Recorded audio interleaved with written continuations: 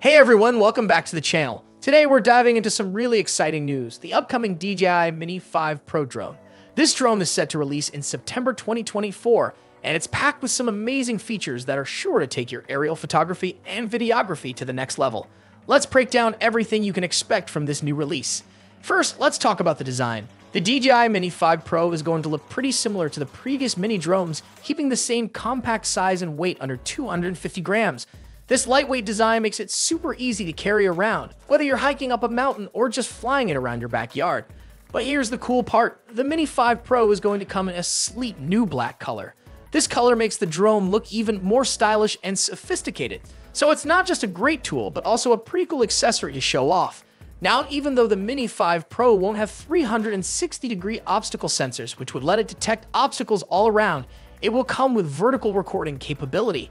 This feature is really exciting because it means you can record awesome vertical videos that are perfect for social media platforms like Instagram or TikTok. So if you're into content creation, this could be a game changer for you.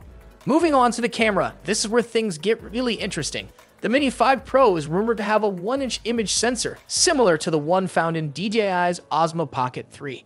This sensor is going to seriously boost the image quality, giving you sharper details, richer textures, and better colors. The camera will also perform much better in low-light conditions, so if you like shooting in the evening or early morning, you're going to get brighter, more vibrant footage.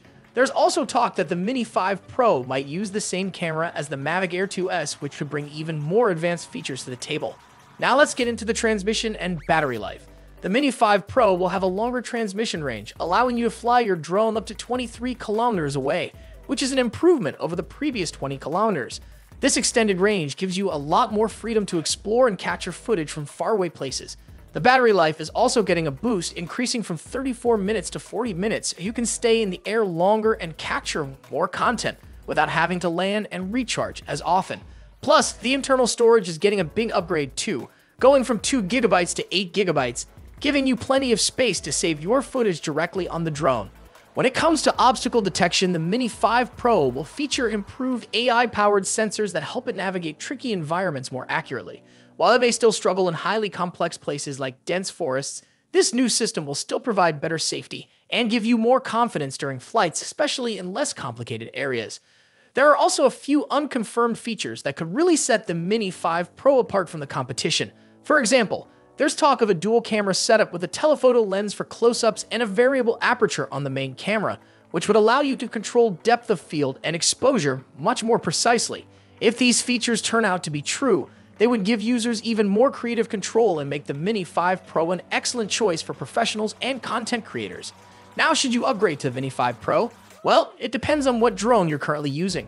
If you're still flying a Mini 2, the Mini 5 Pro's upgrades make it a great choice, especially with all the new features and improved performance. But if you're already using a Mini 3 Pro or Mini 4 Pro, the improvements in the Mini 5 Pro might not be enough to justify the upgrade. In that case, you could consider picking up a discounted Mini 3 Pro, which still offers great features at a lower price point. So there you have it.